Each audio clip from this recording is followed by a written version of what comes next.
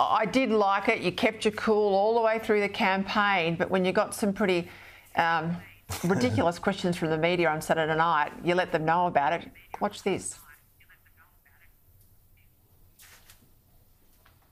Where's about getting results, getting people reducing suicide, and instead of this nonsense that you people carry on with? It's about time. We had a vote tonight that said Australians want to get things done. Please tell us, after this result now, you're going to keep that fire in your belly, about audits, about finding out where the money that leaves Canberra in its billions but never gets to the ground, where that money goes, that you'll go after land councils who don't let Aboriginal people to own land, to build a business, to try and get ahead. This is going to be the next campaign, I hope, for you, Warren. Please tell me that's true. That is true, and it's also about the attack on free speech. This bill that's been put forward by the federal government, it's the second biggest go that a Labor government has attacked free speech in this country, and we've got to fight against that. This truth telling, this disinformation and misinformation, the real facts are, and we've seen this in the polling, was that when people read the pamphlet that was put out by the AEC, the vote for the Yes campaign went down. And that went down because they started to see the dangers. They started to see this thing which was a magic wand. No one was prepared to tell them how, come out and give us the details and tell us how it was going to fix everything. They just kept on saying, oh, no, child molestation, it'll be fixed by the voice. This, crime in Aboriginal communities will be fixed by the voice. Unemployment will be fixed by the voice, and none of it. How do you actually get an advisory committee and that can be its advice can be rejected? This is their words, not mine. Can be rejected by the government, and that's what we're doing now. And now they want to put it in the Constitution. Look, we had the vote.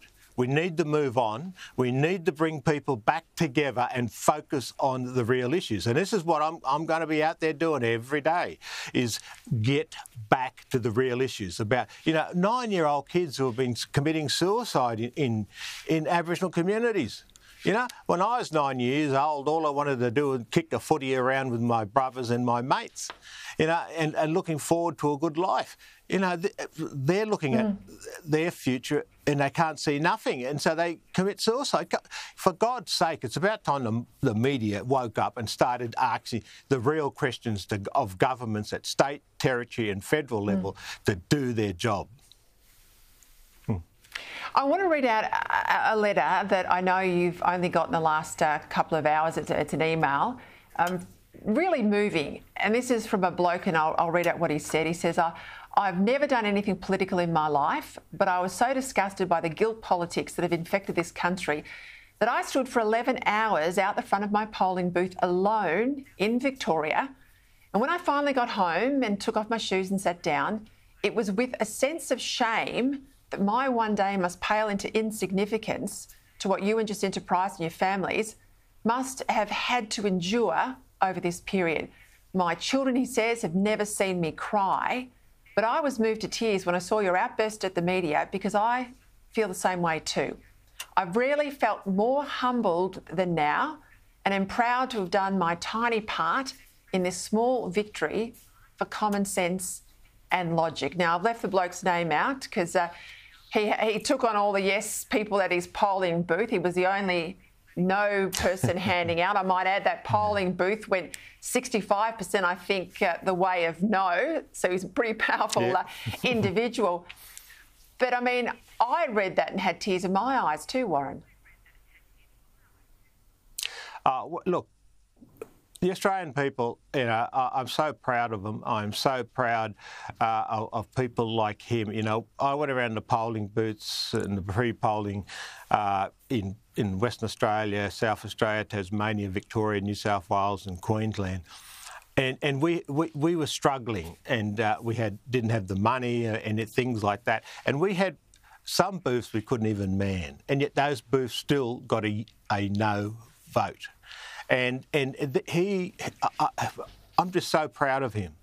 He is an amazing human being, and I met heaps of them out there who were being abused on the polling booths, being attacked. I've always been polite and to volunteers, no matter what political party they're in, no matter what, because democracy works when people come out and volunteer and help the process, help the candidates and all that.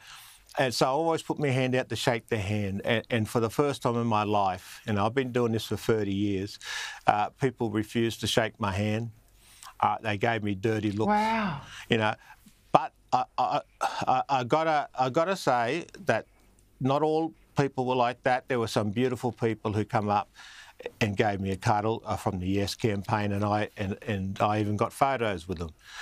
It is this minority of people who are whinging now because they can't accept the democratic process.